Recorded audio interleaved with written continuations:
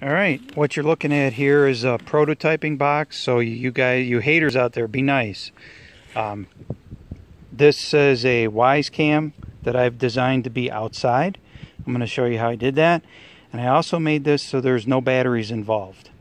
So I'm using low voltage landscape wiring along with from a low voltage transformer. I'm going to bring it in my shop and open it up, show you what this box is all about, and hopefully help you guys out that I've seen on the forums talk about making the Wyzecam an outdoor unit.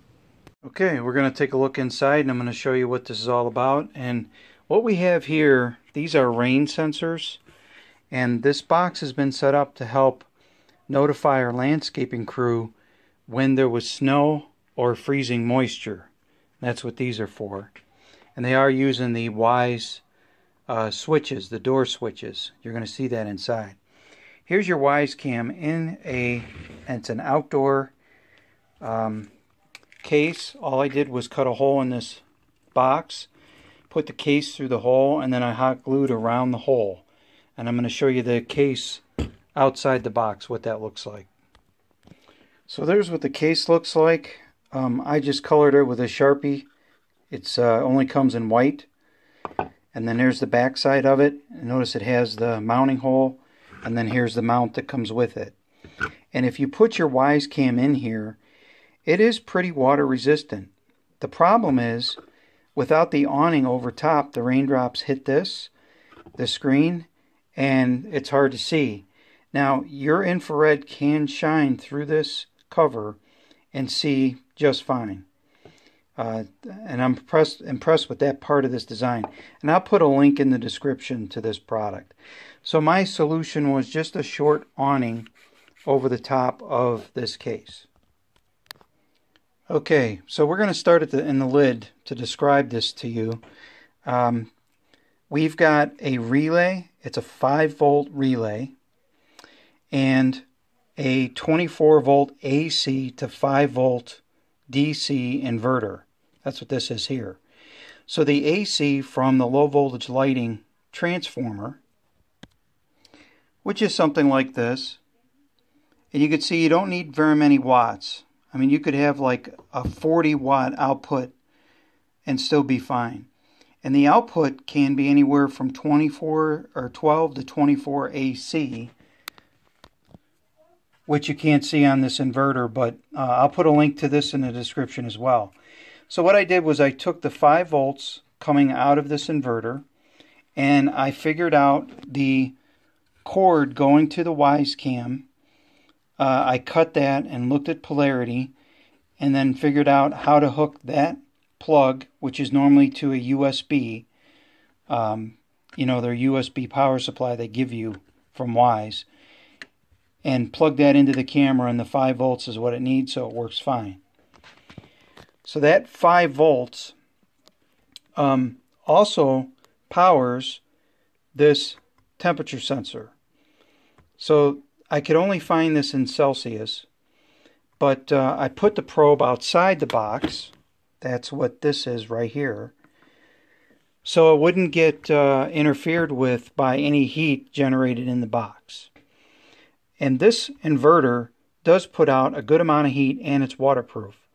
So I drilled a hole through the box, hot glued the inverter to the top of the box, and then on top of that I put one of these rain sensors. And the reason I did this was I learned that dry, cold snow does not register very well on the moisture scale. I didn't know that till I did this. So if you attempt to do this to detect snow or even frozen moisture, you have to give a little bit of heat underneath your sensor to melt that very dry snow. And once it melts, it becomes moist enough to complete this circuit. So let's talk about how I use that. So the 5 volts goes to the temperature probe. So when this is below freezing, it sends an output signal. It does that through this relay. That output signal triggers this relay and this relay. Now, one of these was used for moisture, and the other one when I was prototyping with snow. So you can ignore this one, and we'll just look at the moisture. So when this relay closes, it sends, or it completes the circuit. It closes through the normally open of this relay. It closes the switch for this Wyzecam door sensor.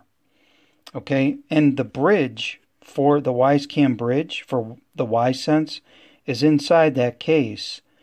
So being that these two sensors are so close to that, you have great signal, right? So the relay closes. This door switch sees that as a close, and then I put a delay. I said that you'll send an alert when this has been closed for 30 minutes. So I made sure that there was, we got to have good snow to get a signal. And the road temperature is different, right? So you're going to have warmer ground temps than air temps. So that's another reason I waited so long on the signal. Well, this Wyze sensor normally uses a 3-volt coin cell battery. So to make sure I didn't have to mess with that, I purchased these 5-volt to 3.3-volt inverters. So I'm taking the 5-volt DC from that inverter, converting it to 3.3, and I'm using that 3.3 to power this Wyze door sensor and this Wyze door sensor. Now, when this relay closes, this sees that as a closed signal, and it sends out a text alert to me and the road crew. Now, the reason I did all this was we've been caught off guard in the middle of the night getting snow when it wasn't even in the forecast. So from that, of course, because this is online, when that sends the signal in the same app, the same Wyze app, I have shared the camera with the landscape crew. They can log in, and in front of the camera I have just a regular thermometer. They can see what the temperature is. They can see the snow on the deck that this was on, and they can see the snow in the grass. And it gives them a pretty good idea what are the weather conditions, up on top of our mountain. One real helpful tip I can tell you is, I don't know what to call these things, but they take the place of wire nuts. And you'll notice I'm using them in here.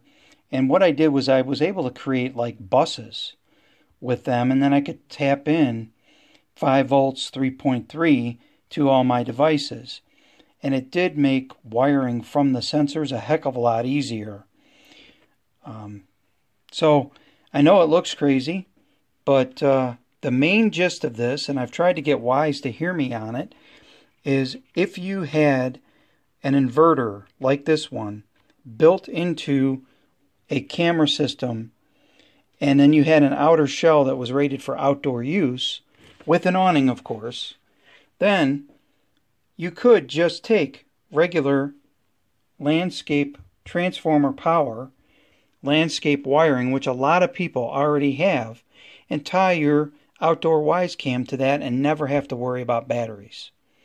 So if anybody knows Wyze and you like this idea and you try it, let me know how it goes.